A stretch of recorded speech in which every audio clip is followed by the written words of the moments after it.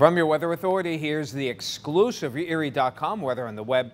On the inland side, we'll have some showers around through early afternoon, along with some storms clearing later in the day. High temperatures in the lower 80s.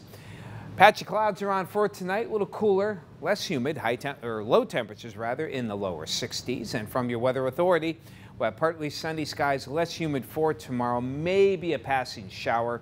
And there's a chance of more showers with the remnants of Hurricane Ida on Wednesday.